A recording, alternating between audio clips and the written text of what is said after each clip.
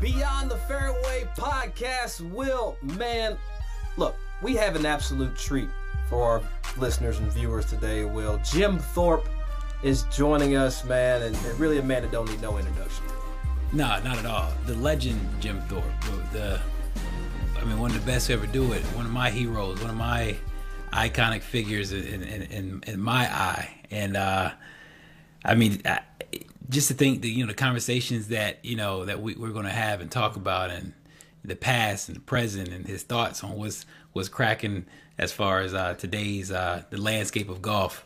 Yeah. Man, this guy right here, man, I'm excited for sure. No question. And look, everybody out there, Will and I owe you like our sincerest thank yous, man. Look, we have made it through the first season of Beyond the Fairway Podcast. This is the season finale, and there's no other way to close out, Will, our first year than with this man who really, he don't need no introduction, Will. He don't. But you know what? We might as well give it to him.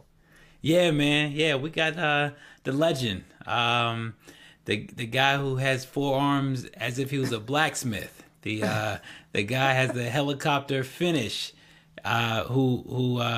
Who's not last name Palmer. This guy right here is a great Jim Thorpe.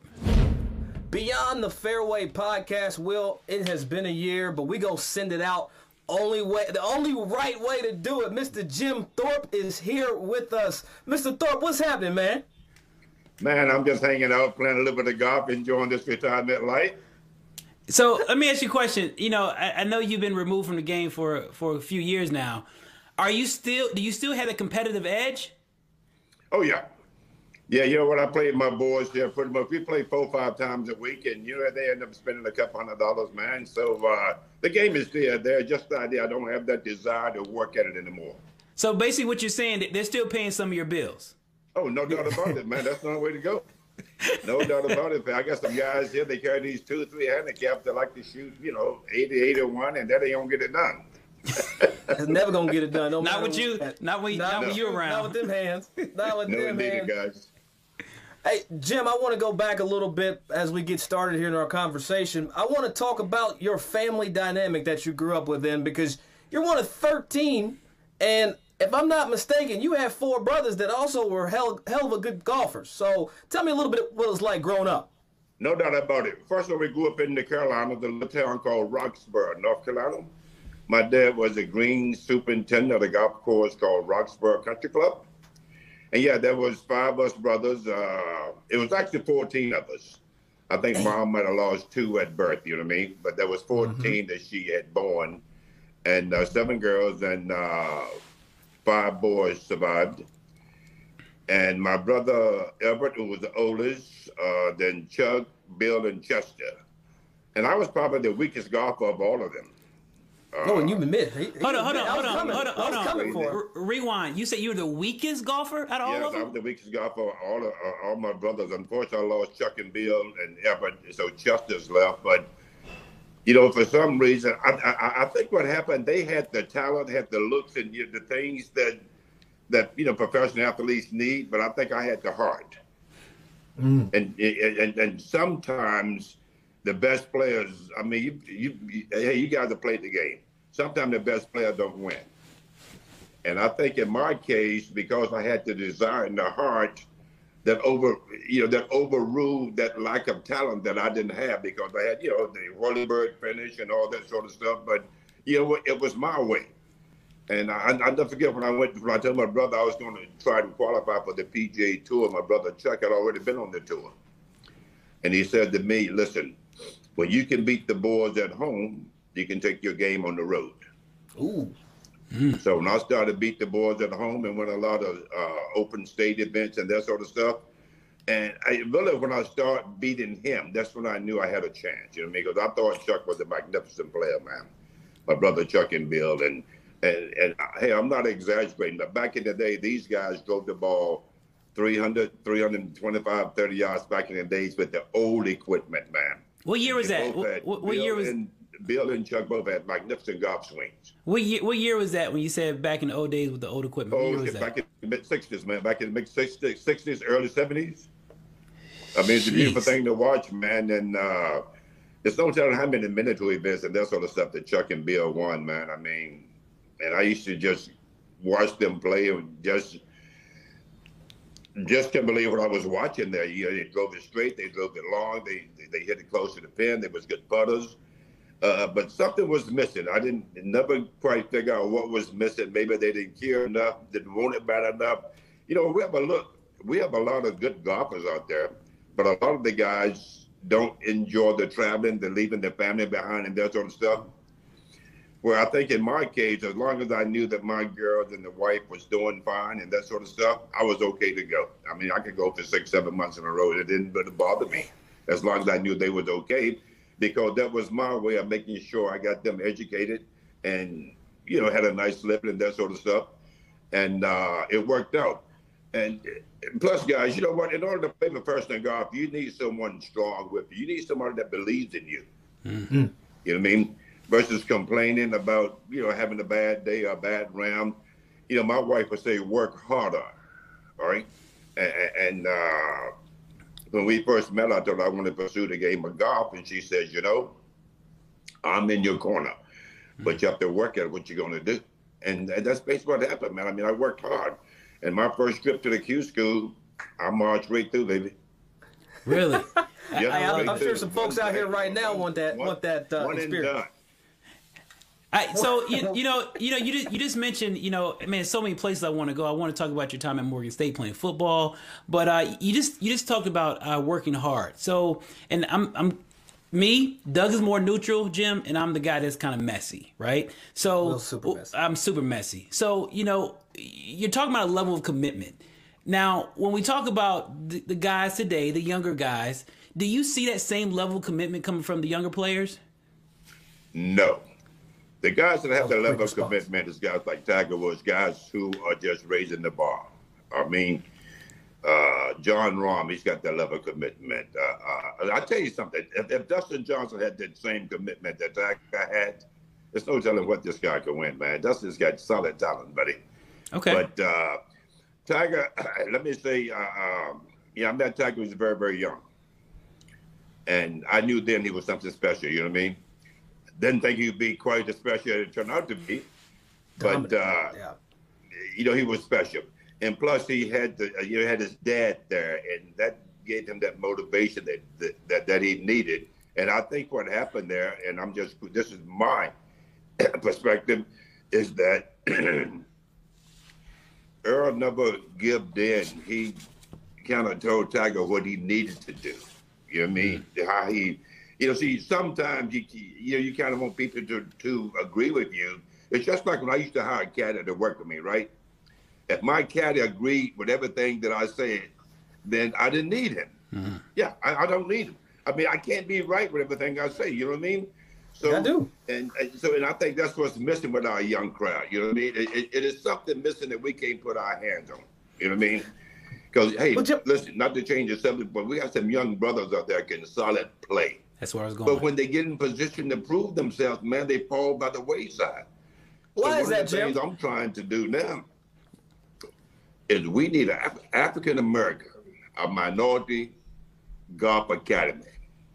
We want to we want to take these kids from point A to point B, and not just on the golf course. We want to get into their head, get up in here. You know, if you can control what's up here, you know what I mean? You know, I'll never forget listening to some of the great, you know, your great players, Sam Snead, Ben Hogan, and I think I said to Jack Nicklaus once, I said, who was the one guy on the last 9 holes of a golf tournament that you didn't want to battle with, that you didn't, you know what I mean? And he looked at me and said, myself. He said, if I can control myself, he said, I can't control what the other golfers are doing back there, but I can control what I'm doing. So that makes all the sense in the world. So I think what we need to do with the, let's just say African American Golf Academy, because we don't have one and we do need one. We can use Jimmy Dent. We can use Renee Powell. We can use Adrian Steele. We can use Lee Carter, Bobby Strobers, Arthur Johnson, guys who have been there and know what it's like marching down that back nine. You know, when they say the pressure is there. Now, pressure to me is only when you have not prepared yourself. All right. When you prepare yourself, I don't care what you do in life. If you go there and prepare yourself, there's no such thing as pressure. See, because we play a game where it's the only game in the world where you can miss and win. It's not how good you play golf. It's how good you miss. So if you can learn to play from your misses, you can win. I mean, I've seen guys, I beat guys on the golf course where I've driven the ball all over God's creation.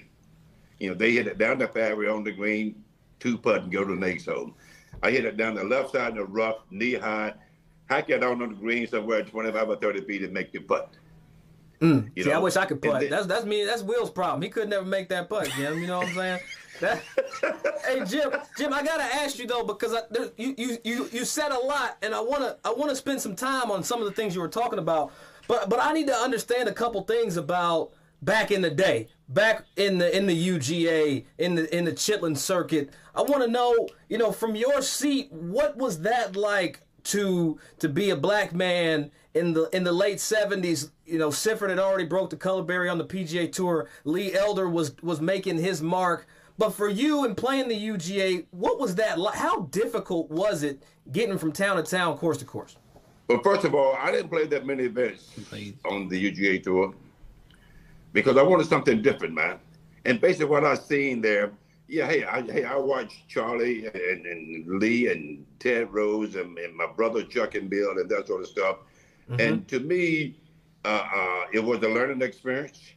But on the other hand, it wasn't taking you where we were trying to go. All right, you know, the PGA, there are some clauses there where if you was a man of color, or whatever the situation might have been, that you could not play. But we knew time would, you know, and first of all, let me say we thank God for Charlie Sifford and Lee Elders and the Teddy Rose, those guys who stood up and fought for the rights to play in those events. All right. And when I came along, there was a golf course I could not play. There was clubhouses I could not go in. But then we threatened with lawsuits and right on down the line and that sort of stuff, and things started to open up a little bit. But to go out there and play, basically what you had some hell of a golfers out there, man. You had James Black. James Black is one of the best players that ever lived, man. I'm telling you, magnificent ball striker. I mean, you had Jimmy Walker. You had Nate Starks, you know, you had George Johnson, Pete Brown. I mean, you had some guys that you could really learn from. And the most of us learned in the caddy. And the most of the guys that played those events that you're talking about came out of the caddy yards. So what happened, listen, being a brother, I've been an African-American young man, the only thing we ever needed was a chance, all right? And once we got that chance, we could excel with it. So now what's taking place, they eliminated a lot of the caddy programs. That's why today we only have 2 men of color, and that's Tiger and Harold Barner that's playing the PGA Tour, all right? Because they eliminated the caddy program. We learned through the caddy program. That's how a lot of us made it to the PGA Tour. When I joined the PGA Tour back in the early 1970s, there was 12, 13 guys out there playing, man. And that's crazy. You know, like, well, so Jim, there's 12, 13 guys. That's what you just said. You know, and not to exclude Joseph Bramlett and Cameron Champ, current tour members as well. But where 13 guys that you see week in and week out trying to play the tour, what happened? Why do we not see that in this era? And Will, I'm sorry, I had to jump in there, man. That was one. No, it's like, you took the word right out of my mouth. Because it's crazy to think that we're talking about the 70s and the 80s. Right. And now we in the 2020s, and there's more brothers, Jim, that you saying played then than play now. Right. I totally agree. Listen, being honest, I don't know what happened. We have a lot of wonderful programs. I mean, we have Selena Johnson has a beautiful program in Detroit. Gladys out of Dallas, Texas has a wonderful program. Elijah Walker did one in Atlanta. And then we had the First Tee program. And we don't know what happened to these young people. We don't know where they go once we get them to that stage to where they can compete. And I have no idea what the problem is. And I think one of the major, listen, golf is a very expensive game, as you know. Very expensive game. But I remember back in the day, man, we put 5 or 6 guys in the car with a suitcase and golf clubs, and we got to the golf tournament. Somehow we made it work. You know, we checked into a hotel. There might have been 8 of us in a hotel room, man. But you know what? We made it work. And I tell you what happened then that I don't see today. we had unity, man. You know what? We talked to one another about what we need to do. I never forget. I was strong, man, playing golf and all that sort of stuff. Man, I couldn't drive the golf ball on the 10-acre field. But I would sit down and talk to Calvin Pete, who was one of the straightest hitters you've ever seen. I don't remember. I played with Calvin for 10, 12 years. I don't remember ever seeing Tiger missing a fairway. I don't remember ever seeing him missing a fairway. But we would sit and talk about the things we need to do. You know what I mean? Because we're always looking for something, and I could go into it about, the golf ball, the golf club, the equipment, how you could change the equipment and all that sort of stuff to make the ball go straighter, to go right, go left, and that sort of stuff. That was before the graphite shafts came along, because the steel shafts, you could bend that thing, open the club face or close the club face and that sort of stuff. But Calvin Pete was super unique. I think he broke his arm when he was a young man. And but the one thing he did that people don't understand why he hit the ball so straight, Calvin repeated everything. He repeated the same swing. So whether it's right or wrong, you swing your swing, I swing my swing, and if you learn to repeat that, we can make it work. Yeah. But listen, guys, we have to find a way before I leave this earth to try and level the playing fields. I mean, I don't understand it from the young lady standpoint, from the young man. And we probably have 14 or 15 young men out there today that are super talented, have a lot of talent. But you know what? Something happens when we get them into those events. I can't quite pinpoint what is going on in their head. So I think what we need to do, I don't think we need to work on their golfing skills, because we know they can hit the ball, they can drive it, they can chip it, they can putt it. We got to work on what's going on between the ears, okay? So basically what I'm trying to say to you guys, you can't tee up on the first tee or the second tee and say, okay, number 5 is a par 5, I should be able to birdie there. Or number 9 is a par 5. If I can get past number 9, I got the game beat. No. You started number 1 tee, and you take it a shot at a time. And this is what's going to get you over. You can't worry about what the other guys are doing around you, because you can't control that. So Mr. Thorpe, you guys you, Den, George Johnson, James Black, you guys had you guys faced some controversy. You guys had a lot of things thrown at your way that were unfair, that were almost to the point that was unruly. You can't imagine. And the younger generation today, be honest, we're not facing that. Because of you guys, the likes of what you guys did, you guys paved the way for us. But do you feel that in a way that we may be getting coddled in a way? Do you feel that are we is there a level of soft? Are we soft? I didn't want to say it, but I'm glad you said it, Doug. Are we soft? Because from the physical standpoint, when I speak to Kamayu Johnson, speak to Willie Mack, speak to the young man, Shaz Everhart, they're hitting the ball as pure as day. But like you said, it's in the between the ears. Where are we? What is that you think? Is it they just didn't go through the rigmarole that you guys went through? Listen, we was diehards, man. All right, you had to beat us. I mean, we weren't gonna lay down and give it to you. Mm-hmm. You know what I mean? You had to come on with it. You had to beat us. I'll never forget, man. 1986 Tournament of Champions, La Costa, California. I get paired with Calvin Pete and Marco Muir the last round. You know what I mean? And I knew my game was tight because 68, 67, 68. I mean, my game is tight.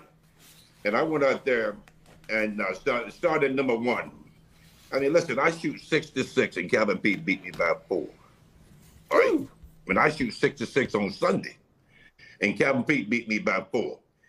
I never seen, he had determination. He wasn't afraid.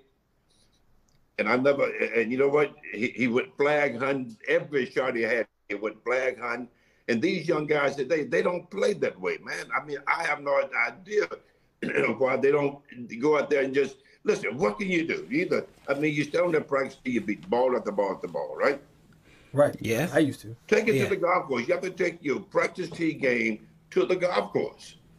And go play. It's nothing to be afraid of. But Jim, they are afraid because they don't have the finances and some of the Hey, wait, stop. We didn't have the finances. That is true. 1981, I was leading the U.S. Open. I could not afford to buy breakfast. I slept in my car for 6 straight nights. At the U.S. Open? Took a shower in the locker room. And if they had not had fruit in the locker room, apple and oranges, hell, I couldn't have ate that week. I'm telling you, man. So listen, I have been there. The only coin I had in my pocket was the Indian head pendant that my daddy gave me years ago that I used to mark my balls with. I had no money. So you know what? We have used that for excuses for years, man. But these guys, listen, back in the day, we just needed to get there. And as long as our entry fee or green fee was paid, man, that's all we needed, pal. You didn't need $3,000, $4,000 in your pocket. You just need enough money where you get there and go. The younger generation we have today, they all got talent. We know that. All right. I remember years ago, I used to have Ginger Howard when I was with Callaway Golf. I used to do outings. And if there was going to be a lot of female golfers there, I would call Ginger Howard. And because Ginger Howard could play, man, I tell you what, man, she had a magnificent swing, just good-looking young lady, hit everything at the flag and that sort of stuff. And I said to her in New York about, I don't know, maybe 5 or 6 years ago, and I said, what is it? What is stopping you from going to that kicking butt? You know, I mean, it's got to be something. Can you actually pinpoint it? Can you put your finger on what's missing? You know, it's not about sponsorship. If you got game, man, you don't need a sponsor, pal. You're going to find money if you got game. Oh, yeah. Hey, there's no doubt about it, man. Somebody will find you. So it is something. So I think with this golf academy, I think we can compare it. We can get our kids in a position where we can work on the mind. We can get a personal trainer there, someone to talk to them and all that sort of stuff, man. And you know what? And just go from there. Just go. Listen, yeah, you got nothing to lose. Nothing to lose. So you got nothing. And you lose it. He's where you at. So one of the things that you seem like you're passionate about is growing the game, and there's something special that's happening on February 25th to the 27th of 2022, and that's the Jim Thorpe Invitation. Yes. Talk to me. What is going on? Because it seems like that is setting the path and setting the trend for Okay. What we need, the Jim Thorpe Invitation is going to be an event for minority kids. Okay. Many years ago, 1997, I think the first tee was established, and was established to go into, let's just call it what it is, into the hood, into the heart of the city, and That's get right. our African American kids to introduce them to this game that's called golf. But more importantly, we're going to introduce them to the 9 core values that we come up with, and along that way, we would introduce them to the game of golf. All right. And one of the things that opened my eyes up is that we should do a golf tournament in Pebble Beach, California called the Nature Valley First Tee event. Okay? Now, we have 81 pros, 162 amateurs, and 81 juniors. So I said to Joe Louis Barrow, I said, Joe, something's wrong with this picture. And he said, Thorpe, what is that? I said, we got 81 juniors here. I can only count 5 African-American kids. I said, something's wrong with this picture. I said, this program was designed for these kids. We don't care how they play. It's the exposure we want them to have. All right. It's the people that going to talk about the 9 core values. If you live your life by these 9 core values, you shouldn't have any ups and downs in life. So we're going to do this Jim Thorpe invitation, and basically what's going to happen there is we're going to invite young men, young minority women, and men from all over the world. Canada, the Caribbean, Jamaica, Trinidad, Tobago, the West Indies. And we want to grab this young talent at this age. Let's say we're going to go from 8 to 11, from 11 to 14, from 14 to 18. And we want to get behind this talent to see where we can take it, okay? And introduce them to this magnificent game, not just the game, but introduce them to the administration side of the game. I mean, we get hundreds of thousands of employees that work for the PGA of America, the PGA Tour, but only a handful of blacks are African American. So Jim, so with this golf tournament and this Jim Thorpe Golf Academy, man, we can make a difference. All right, we can make a difference. We don't need a handful of 1 or 2.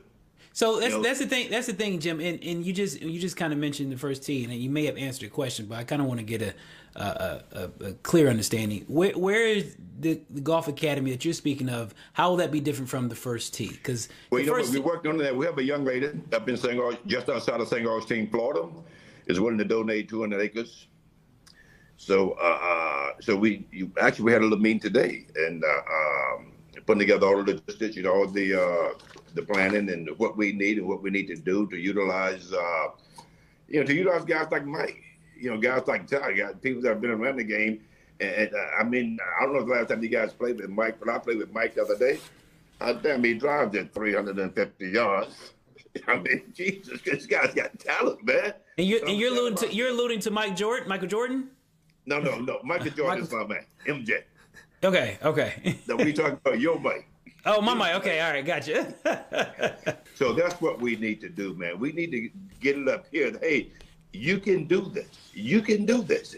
You have it in you. So, you know what? So it's something, maybe they need to be pushed harder. You follow what I'm saying? I do. I talked to my dad about, when leaving school, talked to my dad. He said, well, boy, what you going to do? I said, Pops, I want to play golf like my brothers. You know what I mean? And he said, son, you have to work hard. I said, Pops, I'm willing to work hard. I am willing to work hard. And no one is going to give it to you, man. And it's nothing like going up there earning it yourself. You know what I mean? But I want to go back. You said something about when you're at Morgan State and you were talking to your father. I read an article that you were playing football, but you knew football wasn't going to be the sport for you. At that time, did you know golf? You had dreams of playing golf while you were, hitting people, from a linebacker position?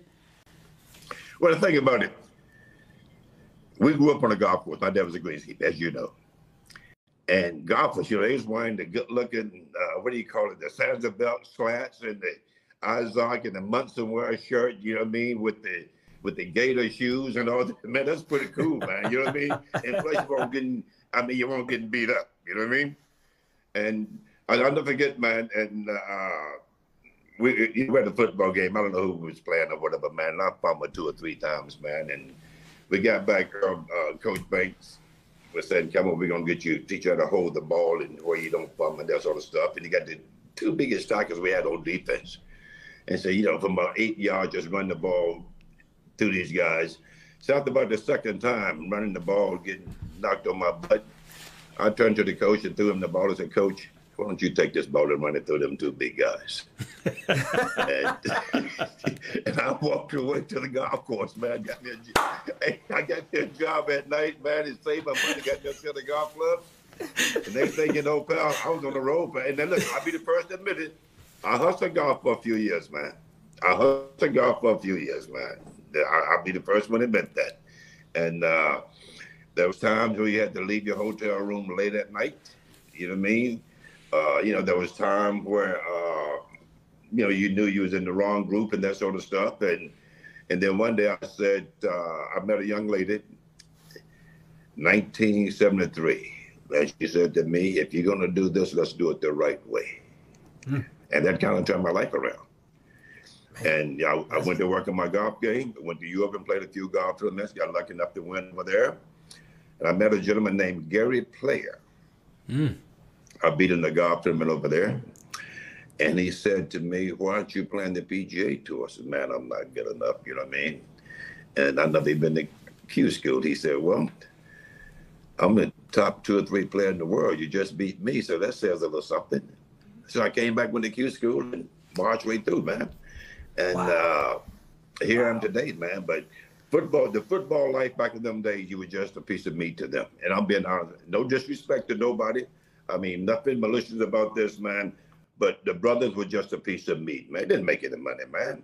You run the football, run your heart out, and do all this sort of stuff. Now, look at some of the guys today, man.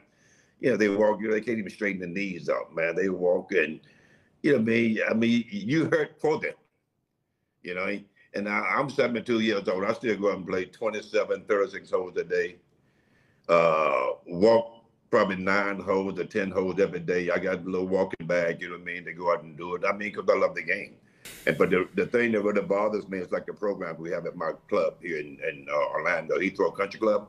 I see all these junior kids out there, but I don't see no African American kids, man. That's what we got to do, Jim. We got to work on that, and we'll all do it together. Before we let you go, to wrap up our time, man, like you said, there's so many places that we can go, so much I want to unpack. But 2 weeks ago, we lost a pioneer in the game of golf, and Mr. Lee Elder. I want to just ask you quickly, what was his impact on you, and what are going to be some of your fondest memories and takeaways from his contributions to the game of golf? I remember years ago, even when my brothers and I was getting ready, hopefully try and play the tour and that sort of stuff. And we seen Lee Elder in the playoff, I think, with Lee Trevino or Jack Nicklaus, one of the two. And, man, we pulled for him so hard. You know what I mean? Jesus, man, the brothers on TV. You know, he looks the part, you know what I mean, with his red or his blue on and that sort of stuff. We're pulling for him. And I know he beat Trevino in the playoff, but I think he might have lost his Jack in the playoff. But I knew then that if he could do it out there, and only somebody that was with him at this particular time, I think, was Charlie Sipper was probably still out there, all right? And we know, you guys probably know that Pete Brown was the first African-American player that went on the PGA Tour. Pete Brown won the San Diego Open. And the Williams San Diego Open. And that inspired me to watch him go out there and compete against the Caucasian guys. And you know what? Can you imagine what he went through? I went through some of it, but not near as much of what he went through. The name calling, not being able to go in the clubhouse, not being able to sit and eat with the rest of the pros, change your shoes at the back of the car.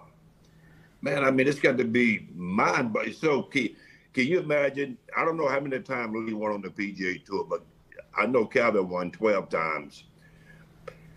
But by the time Calvin got there, a lot of the roads had been smooth. You know what I mean? A lot of the barriers had been knocked down.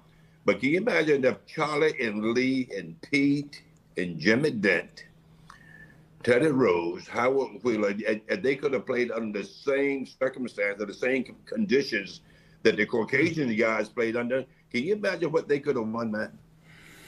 I mean, it's no telling what they could have won, man. But I mean, you know what? I mean, you show up at a hotel, then you check in, they give you a hotel room, they send you all the way around the back. You need to catch a cab to it. And then you wake up the next morning, you see KKK on your door. We're watching you. Man, that is scary, man. Death threats. You know what I mean? Just to play golf. You know, the N-word, boy, go home and all that sort of stuff. I mean, it was just, I mean, I cannot imagine. I mean, listen, I faced some of it.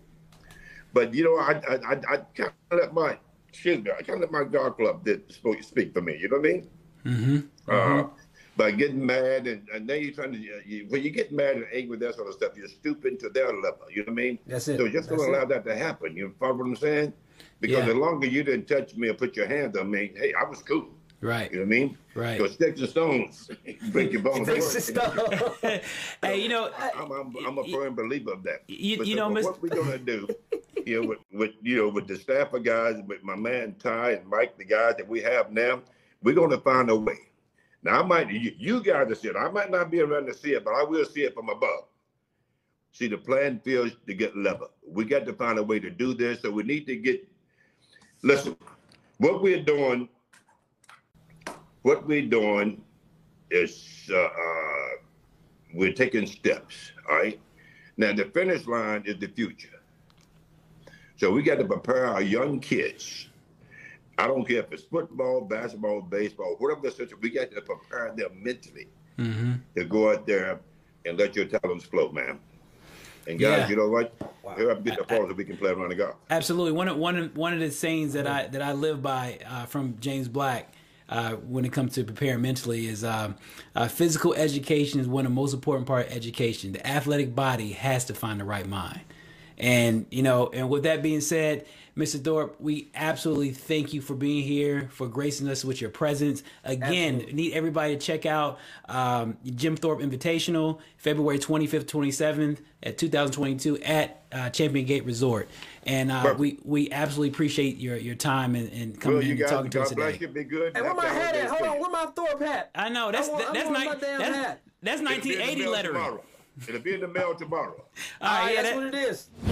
Will, can you believe that this man playing in the United States Open Championship had to sleep in his own car the week of and had to eat the fruit out the locker room to sustain himself and still with a top 5 finish, man. Look, Jim Thorpe, and he's done it, man. He's done it all. He done it all. But how can you, fathom to think that he was changing clothes in the parking lot, Doug? Yeah. Bro, we lucky, man. We lucky, man. We so fortunate. We take everything for granted, man, and changing clothes in the parking lot. You know, there's a story, and I'm probably getting off beat, but I'm gonna bring it back. James Black, he said something to me that I'll never forget, and he's in the same era as Jim Thorpe and Lee Elder and those guys, and James, we were coming back from a Champion Tour event. It was the Rock Barn Champion Tour event out there in Hickory, North Carolina. I believe it. And I never forget, me and James, we were pulling up to a McDonald's, and I said, James, let's go do a drive-through. And James was like, no. Let's park. I'm like, James, there's nobody in the drive-through. It's wide open. It's quick. No, we're parking. I said, James, no, Mr. Black, no, we're going to the drive-through. I got to get home. I'm pressed for time. And he went crazy, almost like Dustin Hoffman and Rain Man. He just started getting upset and getting mad, cursing me out. So we went inside, got him the food, paid for the food. I'm like, get the old man whatever you want, man. I don't care. I'm getting tired of him. And I'm mad and I'm upset, Doug. And we get to the golf course the next day, and I'm sitting beside him, and I'm still upset from what happened the day prior. And he said, because of drive-through. And I heard him talking to a friend of his. When older gentlemen get and have in circles, they just have old conversations, and sometimes you can pick their brain and listen. And he said, I don't mess with the drive-through. And I'm over here listening. I'm like, I know. He said, because the drive-through was the back window when I was coming up. He said, man, when I used to go to the golf course and I was hungry and I wanted that blueberry muffin, they made me go to the back window and they made me wait and wait and wait. And it all came full circle. Yeah. And so stories like that from James Black and hearing stories from Jim Thorpe and I'm sure and Lee Elder shared some stories with us. Man, that right there shows a testament of what they went through for us. I mean, to think that because we have this color, Doug, you and I, we would have to change clothes in the parking lot 30, 40 years ago, 50 years ago. Change clothes in the parking lot, Doug. I think our generation, Will, we did have it easier. We had our challenges, but we didn't have overt racism and bigotry in our face every day just trying to do what we want to do and be passionate about this game of golf. And that's why it was important for me, Will, and I'm glad you connected with Jim, to have him on our podcast, because I don't want people to forget that there was a reality for black folk, people of color playing golf, that they overcame, so that we could have what we have today. And may those lessons and may those teachings never go unsung and uncelebrated, because we have this opportunity now, you and I here, we sitting here talking about some G, but can you imagine how proud Thorpe is of us? You know what I'm saying? Exactly. We're on here talking about golf, man, and and doing our best to provide platforms for everybody, not just black, not just white, Everybody who wants to play this game, Beyond the Fairway want to provide that platform to give you a chance to talk about it. But one thing we didn't talk about, Doug, and I was a little bit guilty in maybe not pushing it because I didn't know where he was going to go with it. This is probably the first guest. We have 46 guests this year. We have 46 guests, we have 46 episodes, over 40 guests this year. Yep. And this is probably the only one that we didn't ask. The only one. Who was your rap foursome? Who was your rap foursome? So we're going to fill in the blank. Who do you think? Who do you think Jim Thorpe rap foursome would be?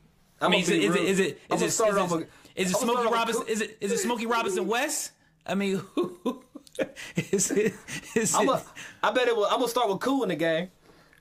Ooh, Kool in the Gang. Okay. The hip hop, the hibbit, I'm gonna start there. Kool in the Gang, number one, first off top.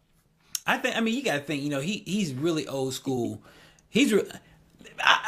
I don't think. Now this is what's gonna be bad. I don't even think Jim really mess with rap, because if you see how Jim moves, and if anybody met Jim Thorpe in person, the brother's smooth. Like he's smooth. Super smooth. He slows down, and he just has this cadence, this gait that is often want to be imitated. You know. So, but yeah, Kool and Gang. You got Kool and Gang. I got. I don't know, man. I don't know the hip hop side of the Spinners. I don't know. It would be like the Spinners. Okay, the Spinners. That all right. Well, I don't know in what world. You know what? I'm gonna go with They weren't rappers, but I felt like they could have been. Okay, who's that? I'm going with the SOS Band. SOS Band? The SOS Band. Bro, I'm going to tell you something. I don't even know who the SOS Band is. Come on, man.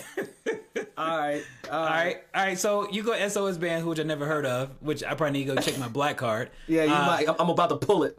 SOS Band. I can't wait. I can't wait till Brian, our producer, pulls up SOS Band when we watch on YouTube. Dude, like, Jimmy Jam and Terry Lewis produced them. That was like the first group they produced. Yeah, bro, you still over my head. I'm sorry. I mean, all right. I would probably think, like I said, close to rap in that day that was quick. I mean, They're a little not more rappers. beat. I know, maybe Earth, Wind, and Fire, I guess. Little Philip Bailey or something. Yeah, they were not rapper, but we'll give them to. They was bopping though.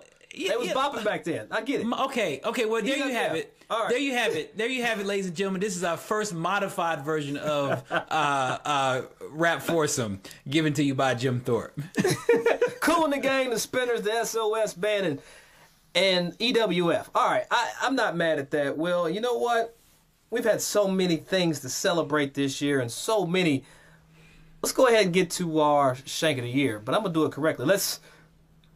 Well, I don't even know how to do it. Shank of the Year. That was a good one. So many shanks, Will. So many shanks. And you know what? Shout out to the people that were good sports, because we did give some shanks, and we weren't disrespectful. The only person that kind of took it the wrong way was Trey Valentine's daddy. And you know what? Trey Valentine's daddy still gonna give you that heat. You know what? You earned it. Y'all earned it. Hold on, man. If there ever was a Shank of the Week that where I lost a friendship over, it was Trey Valentine. Trey Valentine has not. I think I was on fire. I don't know if he'd pee on me right now. But is that the Shank of the Year? I don't know, Will. Nah, I don't know. No, that's just one. No. You know, man, we were young, man. We were young in the game, man. We didn't know who we were going to offend. But Trey, I love you, man. I miss you, brother. And and your dad, I love him too. So I hope he'll say hello to me next time I see y'all. I don't know. Yeah, no. Enjoy your holidays, Trey. You know, one Will, if put one up there that is legendary. And you called her name out during the episode when we recorded it, but I don't remember what her name was. But it was some lady who wasn't even in the game of golf. But she got a DUI in a golf cart going up I-95 on a Yamaha. I don't know, but that's like my favorite one. Yo, that Shank. She got pulled over, right? She got pulled over and she got DUI and went to jail, and then went to her tea time the next day at the Villages. That might be Shank of the Year. You know what? All right, we're gonna vote. Here's another one. And this is a real Shank. This ain't even funny. The fact that Victor Hovland's mother called in a penalty on her own son. That's some competition. That is tough. But I tell you this. I don't know where we're gonna go. I think I'm gonna vote the lady, the bandit going down I-95 Turnpike. Well, I think that is a correct answer, ladies and gentlemen. Our Shank of the Year, Brian. Go ahead and re-roll it for everybody. My Shank Week goes to Carol Crispino. Who the hell is Carol Crispino? Well, let me tell you, Doug, I'm glad you asked. Carol last week was arrested by driving drunk in a Yamaha golf cart on the Florida Turnpike.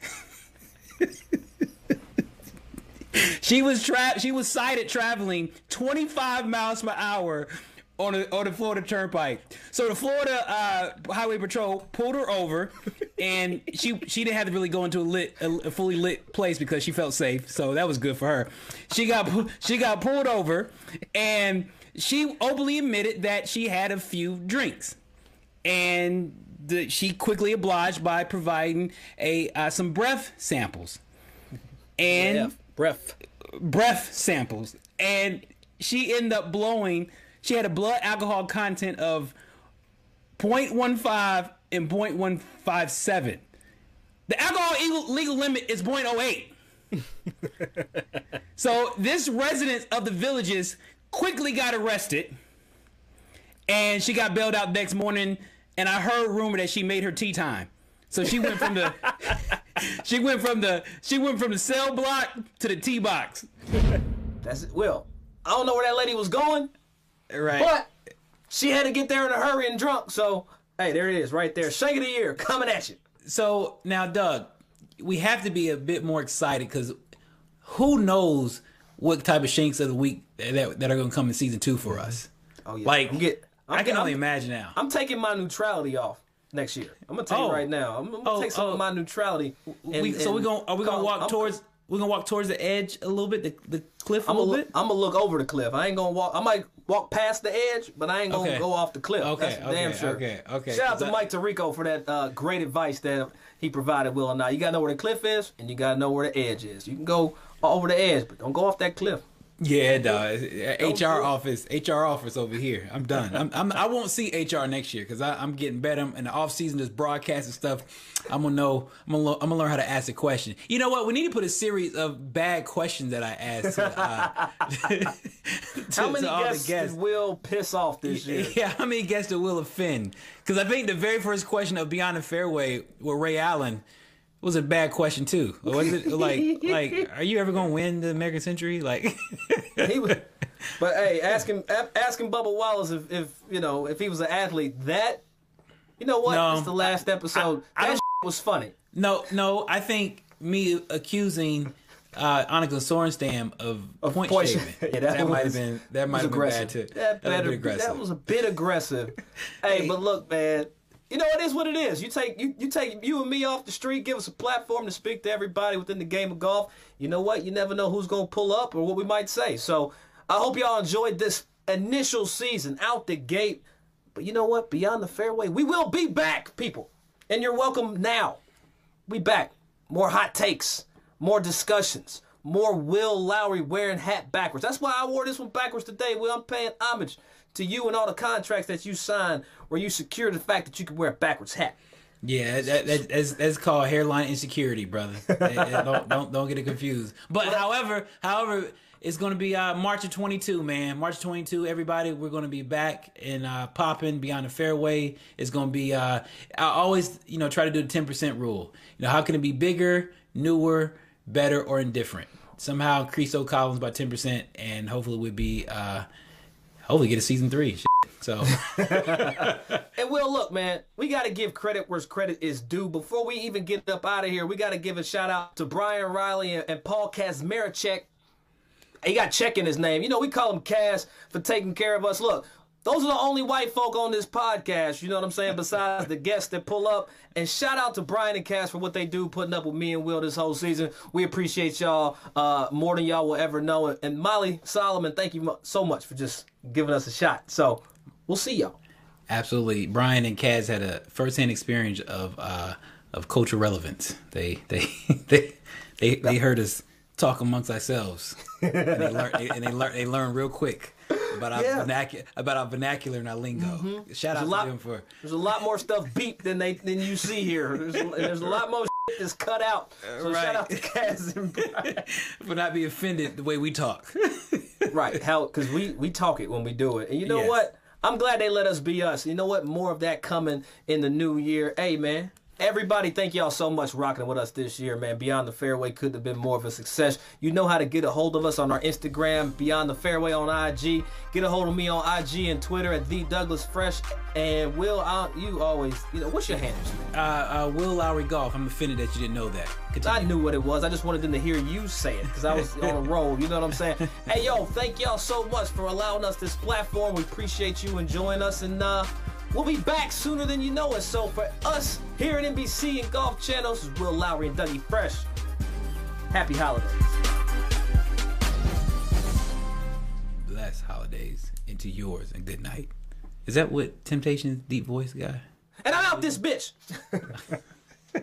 See, he already started out with HR. There you go. HR his ass.